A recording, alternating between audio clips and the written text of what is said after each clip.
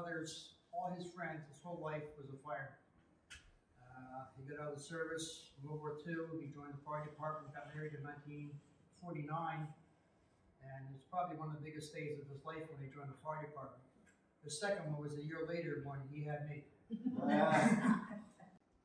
Okay, this program tonight, there's so much history with the fire department, between the fires and the different apparatuses and the parades and the history of what they did for other communities and stuff. So Linda Mullen and I, she should have her name up there too. We worked together.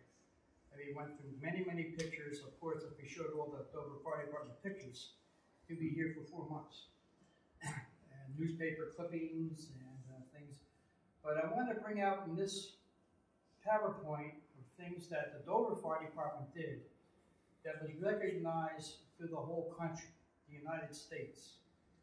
And it was early on when the fire department was organized, and there was not a lot of fire departments in neighboring communities, and big historic things happened. And we'll see some of the newspaper clippings and pictures and history that put the Dover Fire Department on the map nationwide, which is very unusual, you know, for a town this size. But you got to start somewhere, so we thought we'd start with the early part of the fire department. So, the fire department's beginning from 1856 to 73. There were only 2 major fires in Dover. But on a cold day in 73, the Palmer and Allen Carpenter shop on the 2nd floor of Elliott's Foundry had a fire. The wood shavings above the sparks below created a volatile situation, especially when Dover had no fire department at all. And that's when the town was starting to grow. There was industry, there were more people having houses, a lot of lumber, fire burning stoves, a lot of things that were starting to come to be. And so the town said, well, we should have a fire department. So that's when it happened on October 12th, 1874. And this was the first fire apparatus that the town had. And it was a handheld pumper that belonged to McFarland to protect his foundry. So he donated it to the fire department, and that was the Dover Fire Department's first apparatus. And there were 3 or 4 members on each side. And what they would do is pump down, create a suction, and they had to have a water source.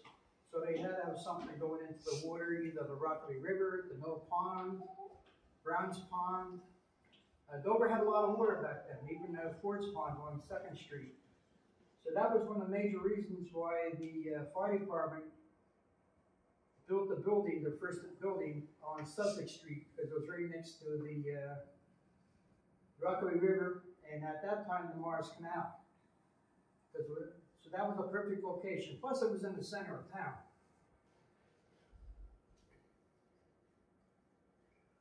The first fire company was the Protection Hook and Ladder, organized on February 12, 1874. And then a couple of days later, Engine Company number 1 was established. And on the 17th, the Vigilant Hose Company number 2 was organized. The Board of Wardens and 3 companies were formally organized by the town in March 1874. So that was the dates that when people would say, when did the fire department start? And I found out recently through some research that when the fire department, we didn't have one, the Morristown Fire Department was organized in 1867. And they contacted this guy that was, we don't know his name, but his nickname was Colonel Stiles. And he was invited to come to Dover after he heard that we were going to start a fire department. And he's the one that told them, Dover, how to set up a fire department. Because Morristown's fire department was only 6 or 7 years old. So they had an idea, they wanted to know, get input and stuff, because this was all brand new. So here's a picture here of Engine Company number 1. Why did they have different numbers, like number 1, number 2, and number 3? Don't ask me that. No, they had different companies, different groups of men. Oh, all right. And that it had a certain, and they were attached to that one apparatus. There was company number one, they had that truck. Company number two, had a truck. And for many years, they even chose their own colors of their firemen's uniforms. Some had a blue sash, some had a red sash, and then I forgot what year it was that they all, I think it was 1941, they all became one color, I believe. So that was the very beginning of the fire department, and then with the handheld pumper and stuff, that's how they fought fires.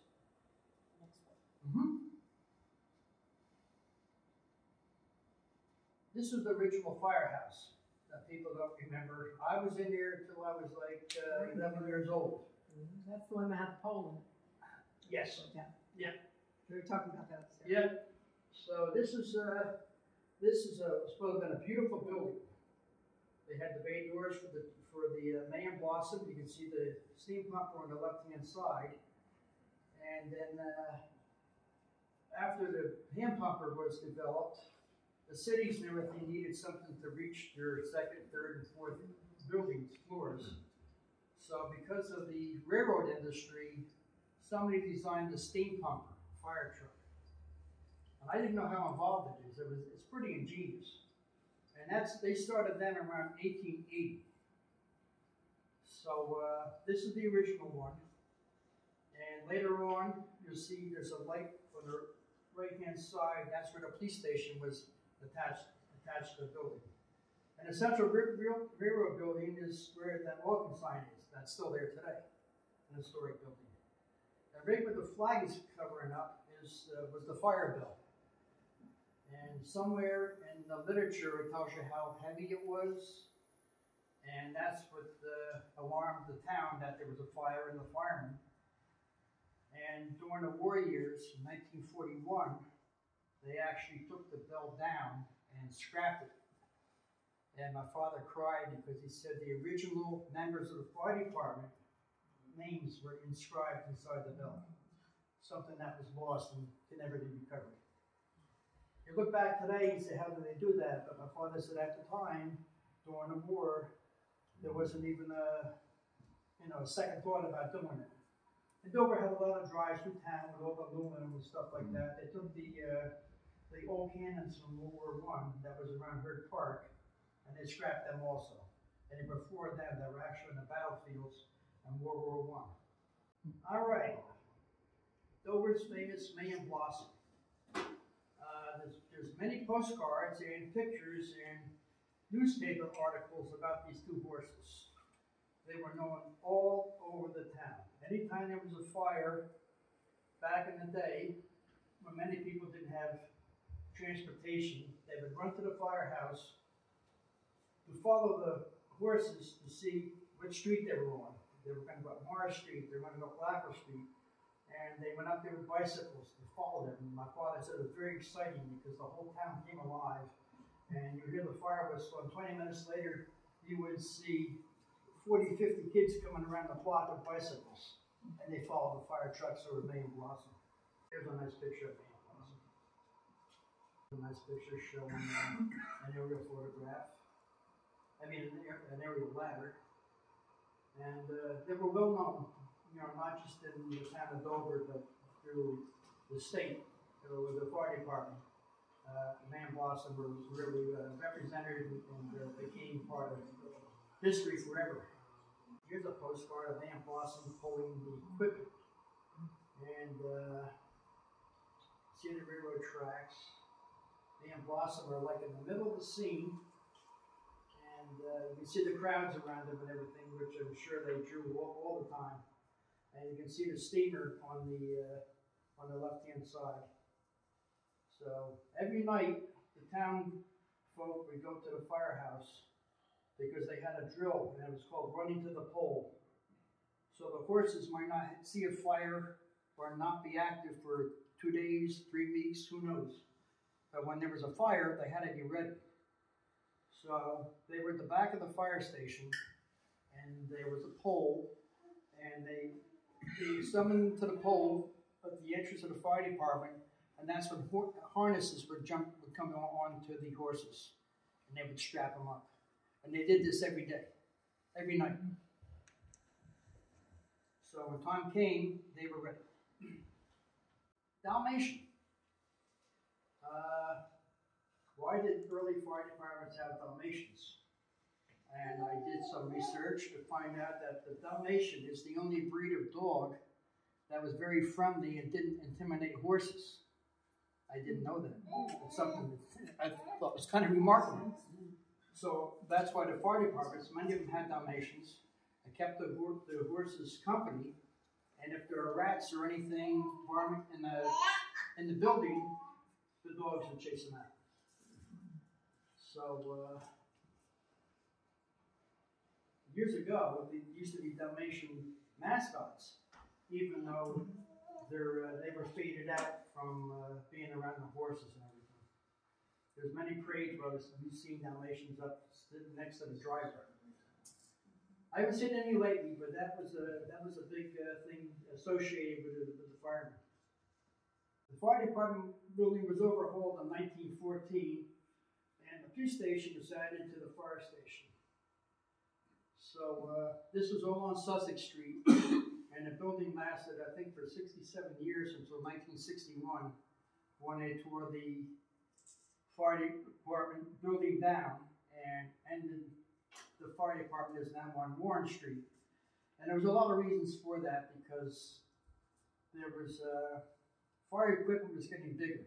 They couldn't buy new trucks or new hook and ladder and fit it in this building. So the town decided to have a new municipal building, and they said, is the fire department going to be in that location? But they moved it to the other side, across from Trousers, over by Salvation Army.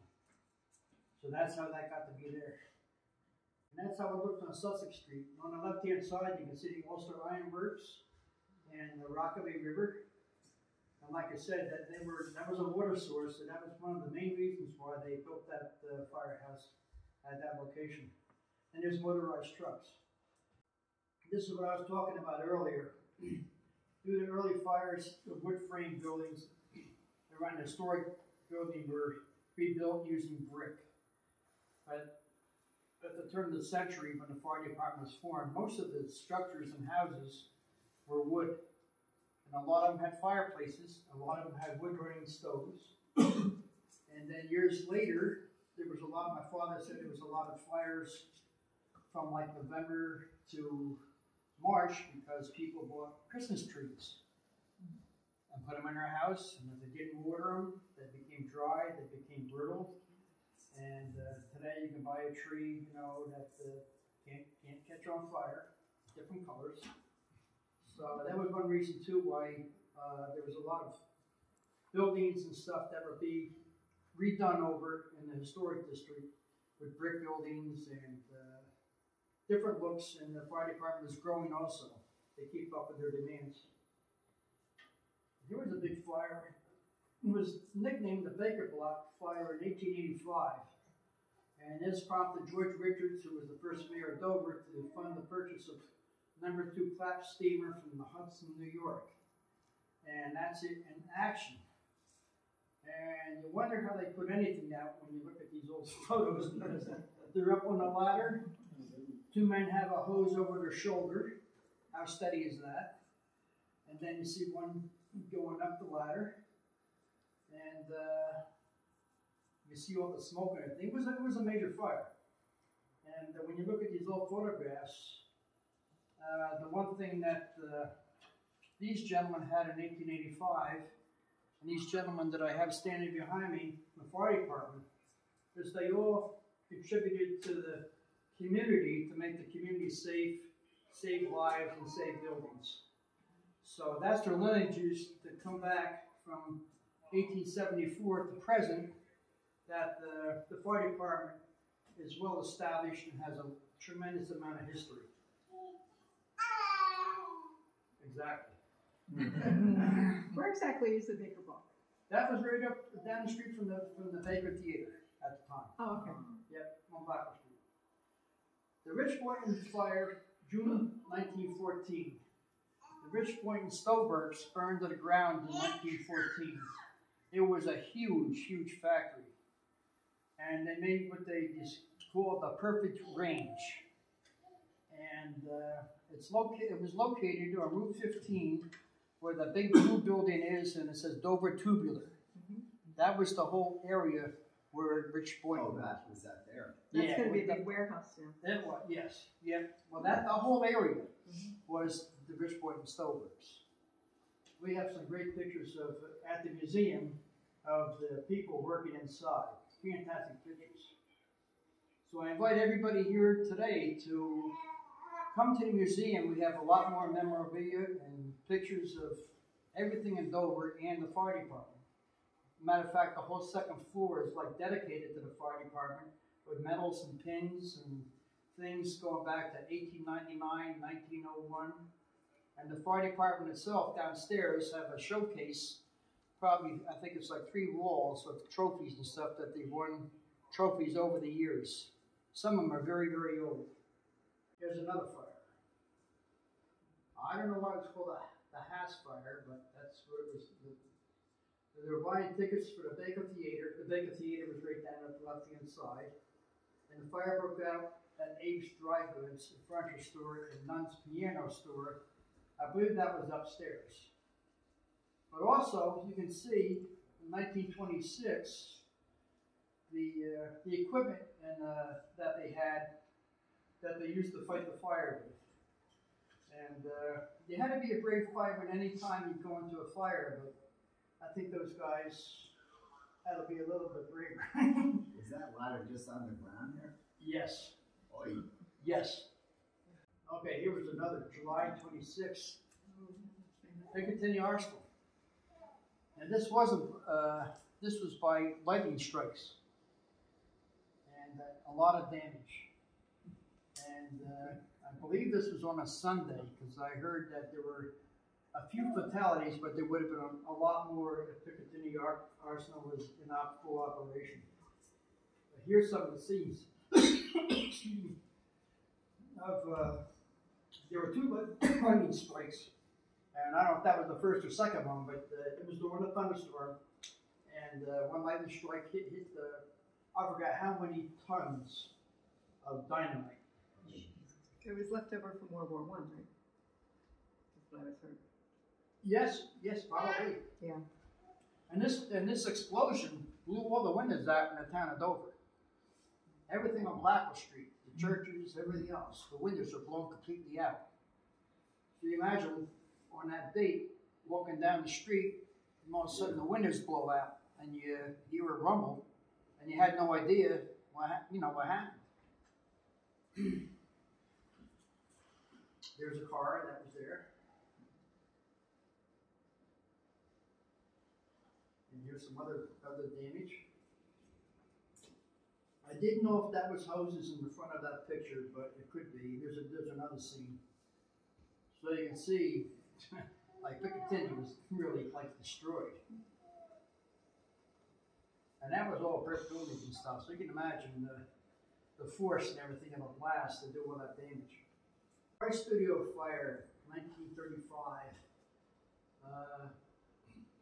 Price is a very famous photographer that lived in Dover and took pictures of everything. Yearbooks, sporting events, weddings. He had a studio, and the shame of it was that in this fire, 1935, downstairs he had all the solenoid film of all the pictures, thousands of pictures that he took in Dover that were all gone in an instant, just like gasoline. So, but his pictures are still all over. Postcards for Dover. Well, we're going to do a show on him sometime. Hiroshima, September 12th, 1940. Hercules. People today don't remember, but the older people remember there was a Hercules smokeless black powder industry in Kemble, New Jersey. You never know it was there now. It's just all woods. But this was caused, they believe, just before World War II by sabotage. And the reason people thought that was because this is the biggest supplier for black powder for the Army. And Picatinny was the biggest vacant ammunition. So we believe that before the start of the war, these facilities were targeted to hurt the nation. And this also made the fire department really, really outstanding because Dover was the only fire department around that responded to this explosion. And 55 people were killed and 300 people were injured. Rick, why was Dover the only fire department? Because back in the day, I mean, Roxbury didn't have one. Or they didn't have. You're right, they just didn't have one. There was, you know. And Dover had the Dover General Hospital, and they already had an established fire department with 4 or 5 trucks, hook and ladder. They were experienced. So, so here's a picture of Dover General. We had the only hospital in them. Yeah, at the time. Mm-hmm. Yeah. So this is a picture from the newspaper of all the families and stuff, and you see an ambulance there. And Warden also had a fire department. I'm sure they attended and everything, but this is what put the Dover Fire Department on the map because it was worldwide news. The people heard the Hercules blew up. It was, you know, it's just like today when we would hear about what happened in Hawaii, you know, like a big disaster. So even though it's thousands of miles from here, it did affect and everything. And there was limited amounts of ambulances and fire trucks. So the people that lived up in Roxbury and Succasunna, if they had a pickup truck, and one man had a milk business, he took all the milk carts and stuff out of the truck, and they put people in the truck and they took them to the hospital. So it was really, really tragic. My cousin's uncle passed away, died in that blast. All right, I remember this because I was 4 years old. This is down where the Dover Pet Shop was until a couple of years ago. The Park Union Lumber Company is still around today, but it's at the end, it's down by McDonald's and Victory Gardens. Yeah. And they had pictures inside that lumber yard from this fire. And this was fought by Rockaway, Denville, Morton, Randolph, and Mount Hope. And so right where the column of flames and stuff is where the Dover Pet Shop and everything was, and Snow's Glass. So that was on a Thursday. It started by 2 kids, reportedly, that were playing with matches. And they were just setting a couple of pieces of wood on fire and putting it out. Then they put 2 pieces of wood on fire, and they couldn't put it out. And that's when this is the back. This would be taken from like the train tracks, looking in the back. So you can see that that was a very, very, very big fire. That went on for days, right? Yes, it did. Yep. And I lived on Richards Avenue at the time, and I felt the heat and everything. Yeah. Yep. And your father and my father were the first ones at that fire. I always heard that, yeah. Yes. Yep. All right, this was more recent, 1974. Oh, yeah. And as you can see in this picture, the hook and ladder truck and the equipment. And you can see how the equipment and everything progressed over the years, which made it easier to fight fires and was safer for the firemen.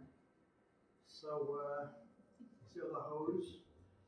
And people think when the fire's out that the fireman's job is over, but these guys can tell you that they had to go back, they had to roll up and take all the water out of the hose, they had to put it on the truck. And no matter time, anytime you visit any fire department, it was clean as a whistle, spotless. Just like they had nothing better to do but clean the truck. But there was a reason for that I'll get to later on.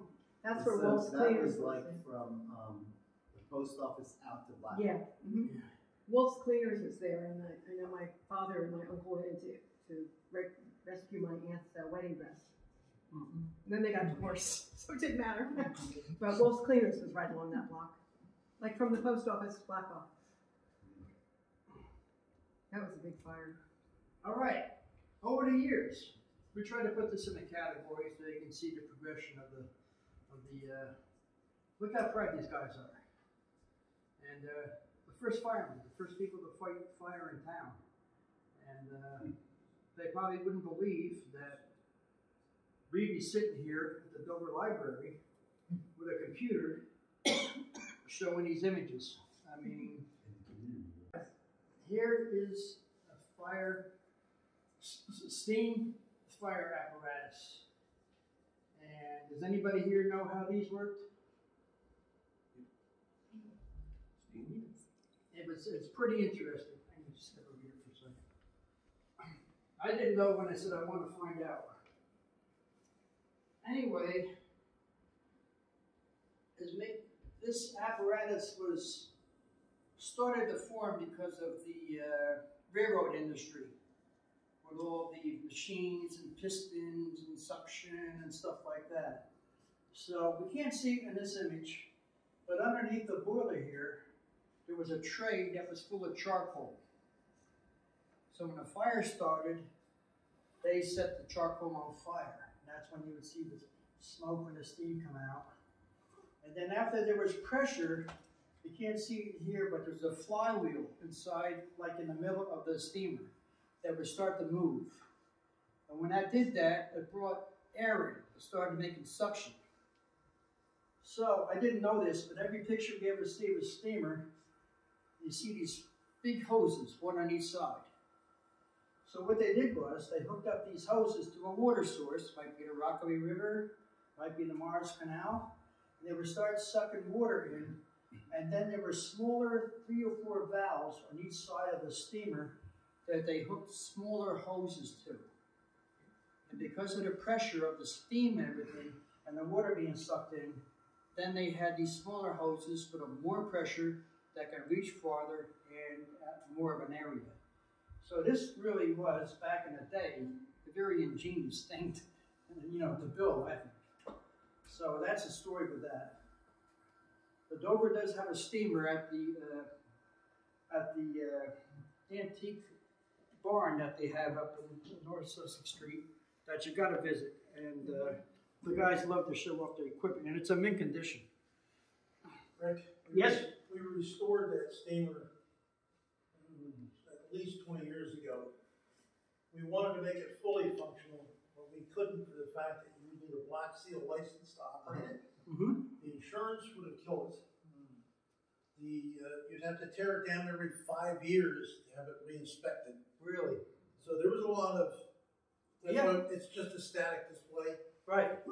But it's gorgeous. Didn't you have the wheels done by the Amish? Had all of it done. Had it all. Between that, there was a spinning company towards Newark we were dealing with. We did all the skins on it. I know, you guys, Well, seriously, you have to display your stuff 4 or 5 times during the summer, either at the park or by the museum, whatever, because I think the town people would marvel to see what you did and restored, in relation to the fire department. We were fortunate. We were in Hudson, New York, where Clapham Jones, that built that steamer. Mm-hmm. They had a fireman's day. There were 3 of them lined up, pumping. Wow. The plume of smoke that came up, that's what drew us in to go investigate. We know what was going on. These guys are pumping water with it. I mean, it was phenomenal to see. It had to be. Well, thank you for that. All right. Here's a picture of the Exempt Firemen Association that was organized in 1897.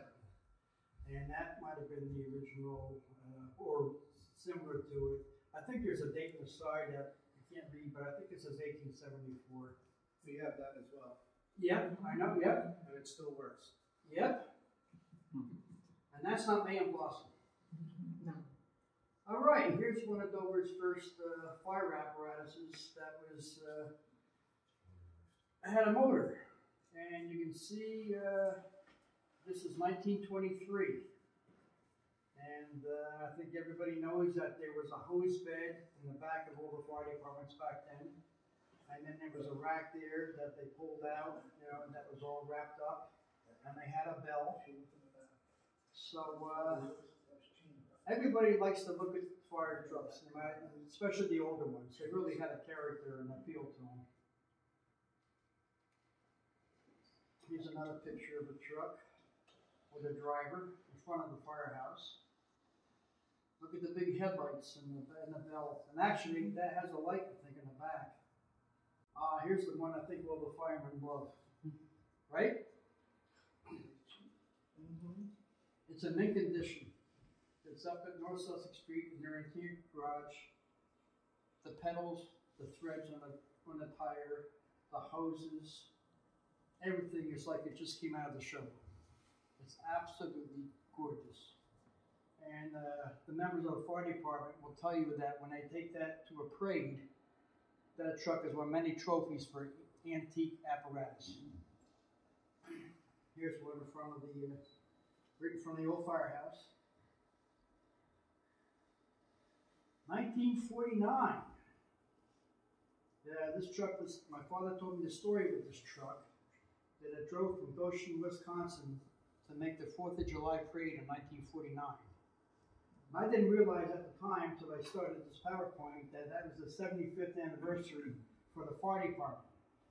So the town didn't see this ladder truck until July 4th. It was 102 degrees, and everybody stopped to watch these guys go up, and they were the captains of the company number 1 and 2 and so forth, by the George Richards building.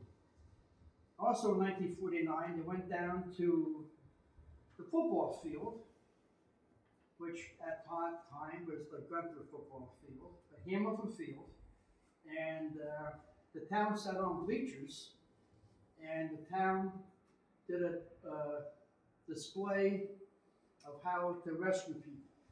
So this was right there in the middle of the football field in 1949, and one of the firemen dressed up as a woman, and was screaming and yelling at the windows, and the fireman went up there and put him over the shoulder and came down, and it was exciting. I promoted the fire department, and you know. Sorry. Okay, here's early fire department photos. I think this was taken across the street from the Baker Insurance Company. It wasn't in front of the firehouse. They were all volunteers? Yes, they were all volunteers. And you can see you can barely see the truck, but you can see it's a steamer. You can see the American flag on the left-hand side, and then they all pose for it. These are great photos. Yeah, and good chances that John Price took this photo, you know, because that's what he did. 1898, here's all the members of the company number 1. And for 1898, to have a display like this is pretty impressive, you know, to do a collage and have all their pictures and stuff like that. Here's it all.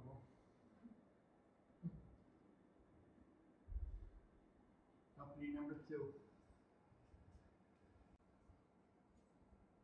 Here's another old one, 1901. Okay, this was 1930, but it wasn't the, yes it was. Was it no, it wasn't a firehouse. I don't think it was a firehouse. But the building looks familiar. Yes, it could be, because that's the bay doors and stuff. I believe it was a firehouse. And that would be the police station where that white light is. Yeah, that would make sense. That was the old firehouse. Oh, in 1931, I was wrong before. 1931 is when the uniforms purchased so everyone looked alike. And that's what would have the buttons down the vest, and the badge, and they had the same hat. Or like I said earlier on, that you can tell company number 1 from number 3 because they had a different uniform or a different sash or a different hat. So that's the year that they decided to have the same uniforms. Another progression, you know, that the fire department made. 1933 First Aid Squad. So, this is in front of the old high school. 1935 fire department. And as you can see, 31, they used the same uniforms. 4 years later, there's proof. They all had white gloves, all had the same uniforms. There's a truck in the back with a driver. Ernie Tucker took over the task of pig driver from Jake Nichols in 1931. Before the motorized truck, Jake was the driver for Team Horses. Ernie was a driver from 1931 to 1945, and he had to move from East Blackwell home to an apartment in North Sussex so he could be close to the fire department. When he went to the Playhouse Theater to watch a movie, he was given a special seat when you walk in the theater that was right on the edge of the aisle so he can get out real quick. And that's what he did. One of the fire dog that the department had at the time fell in love with Ernie Tucker. And when the fire whistle blew, and the firemen run to the firehouse to get in uniform and get their boots and stuff on, which took time, this dog wouldn't let him in the firehouse because he liked his owner, Ernie Tucker, and he thought the fire truck was his property. So the fire department would run into the firehouse and then run back out because the dog would chase him out. 1961, this is the first year that the fire department in the municipal building opened up, and that's the fire department on the Warren Street side. That's there today. And the police department is in the building on the left and upstairs. So that's all the fire captains, and the gentleman in the middle with the white hat is the chief, and that's my father. My father grew up right next to the firehouse his whole life and watched the fire trucks leave the building. And he never thought one day that he'd become the chief of the fire department, and his office and everything was only maybe 20 or 30 yards from where his house was. So it was a very proud moment for him, and that was in 1961. Anybody that went to Fireman's Parade years ago, remember these guys, the Dover Gutter Band. And there were some Dover firemen that they were all good musicians, and a lot of them were also were firemen. And if you were involved in parades many, many years ago, you saw the Gutter Band, the Dover Cadets, a lot of local high school bands, drum corps, and the Denville String Band was frequent at many, many parades. People might remember them, but these people, they remembered them, and they were really, really good. And I don't think they ever missed a parade. So, for decades, the fire department not only protected the citizens, but they formed strong bonds. And one of the bonds that they've had was to start parades many, many years ago. And when the parade started, they brought their trucks, they brought their men with them, and they went down and marched them proudly in front of their towns. But over the years it progressed, and it got competitive. They started to have judges for most people in line, and the best color guard, the best musical unit, the best antique truck. And the Dover Fire Department always did proud and won many, many awards over the years. But other big departments that were very proud also in Morris County was the Wharton Fire Department and the Booton Fire Department, who started parades and still have one today on Labor Day, started in the 1880s. But the parades were judged for marching. Here's an early picture of 1910 of the firemen. And even though it's an early picture, and the fire department is huge, number-wise, you can see how people dressed up on both sides of the street. 1/3 of the picture, by the way, that white pole is, that's where you see May and Blossom and the steamer. I just want to point that out because they use the recognition. And it's easy to miss. Okay. Independence Day, July 4th, 1949. They celebrated their 75th anniversary. And if you look at the itinerary of all that they did, this is in 1949. And they had 50 fire departments, bands, drum corps, apparatus, and floats. So when you read that a parade was going to start at noontime, that was the start of the parade. the parades and the festivities didn't end till at night when they gave trophies out. At the end of the parades, a lot of bands and drum corps would put their instruments down. They would have some birch beer and stuff that was offered for them for free. And an hour later, the director would say, we're going to have a jam session. They would pick up their instruments and they would play their routine. People applauded it. They loved it. Drew a crowd. 10 minutes later, there'd be another drum corps band starting up and doing the same thing. So it was an all-day event. So they had George Pierce, Unique Gutter Band, and this was the year my father joined. But this one reason, like I said, there's people here today that were friends of my father going way back because of the fire department. Our fire department was always like a fraternity. You knew Oh, everybody's yes, kids absolutely. and everything. You were a family. Yep, here's a picture, another picture of the 1949 parade with the George Richards building in the background. That was Berkeley College 5 or 6 years ago, and the J.J. Newberry's is what a lot of people remember it for. I do. And at the very top of the George Richards building, it's still there today, you'll see 1869. And that was the year that George Richards became the first mayor of Dover, with 65 votes that were taken at the Mansion House. 1961, what did they create? 120 volunteers. In those days, you had to be on a waiting list to get into the fire department. In those days, you had to be on a waiting list to get into the fire department. Yes, absolutely. Yeah. Yep. So anyway, the firemen are brave and they're educated how to fight fires, and they help the community out. The parades was what I believe was the Saturday or whatever when they really wanted to showcase their equipment and the size of the apartment. And they made friends. The Dover Fire Department met people from the Boonton Fire Department, met people from the Wharton Fire Department. They had clam bakes and they fought fires together.